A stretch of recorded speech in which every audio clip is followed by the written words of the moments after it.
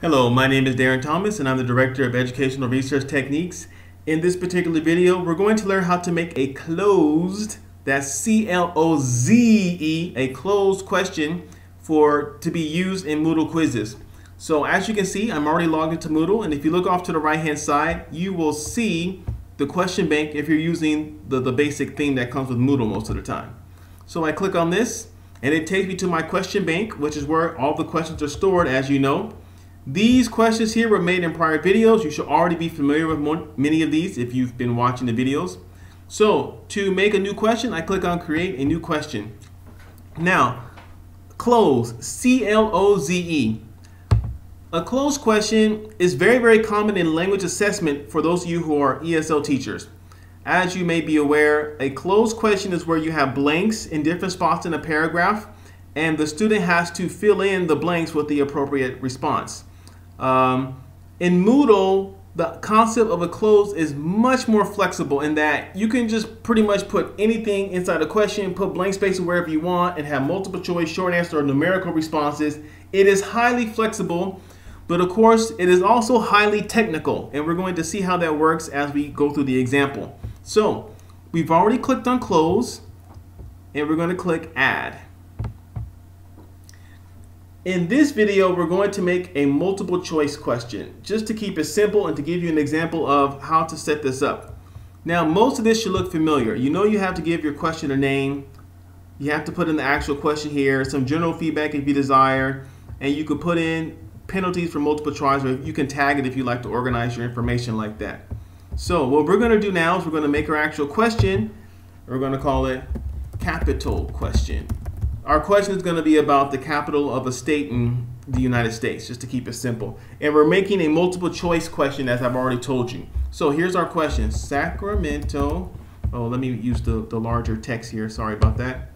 Large. Sacramento is the capital of what state? Okay, so that is our question. Sacramento is the capital of what state? Now, we need to set up our actual code or our syntax that has our different answers in it. So first we got to do is we got to use the left curly brace. That's right next to the letter P on your keyboard. Left curly brace. The first thing we put in now is the weight.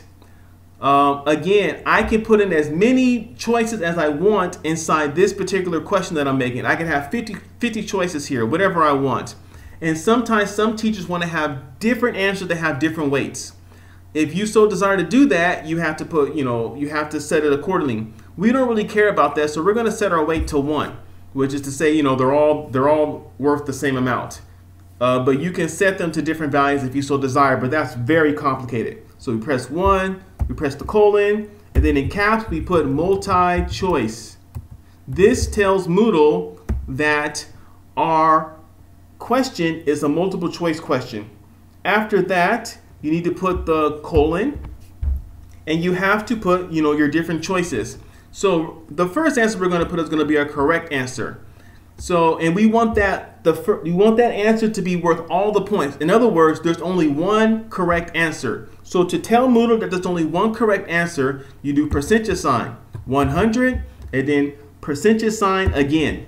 That tells Moodle that there's only one choice that is correct.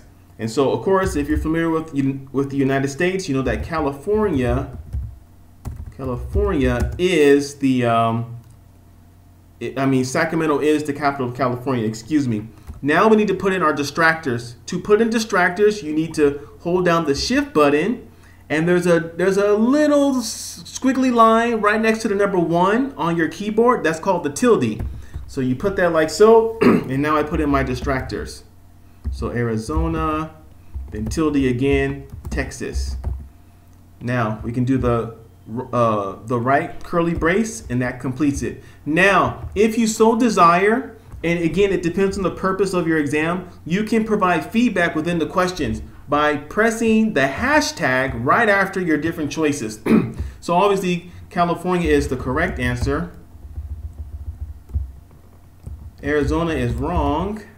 And of course, Texas is wrong as well. Now, the type of feedback is up to you. You could type in entire paragraphs if you desire here, but you also have to keep in mind the purpose of your assessment. If the purpose of the assessment is to help the students to learn on their own, you probably want to put feedback in here if you desire. However, if the purpose of the assessment is to, give points for on a test as an example, and then you provide feedback later by going over the answers, you probably don't want the students to know how they're doing during the actual exam. It could bring a lot of anxiety. So this is my setup. I don't have to put in anything for the general feedback if I don't want. And so everything is clear. I click Save Changes.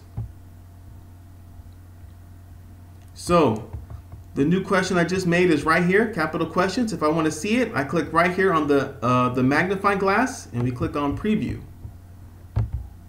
And you can see right here, Sacramento is the capital of what state? And there are my 3 choices right there. I select whichever one I think is the best, and we leave it at that. Of course, this is the preview for the teacher, so there's more options here than what a typical student would see.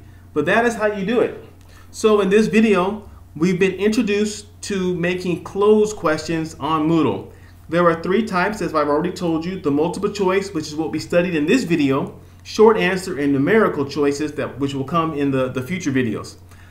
Cloze is a highly flexible, very practical way to provide very useful assessment for students, particularly for those of us who are into the language teaching, TESOL and ESL teachers.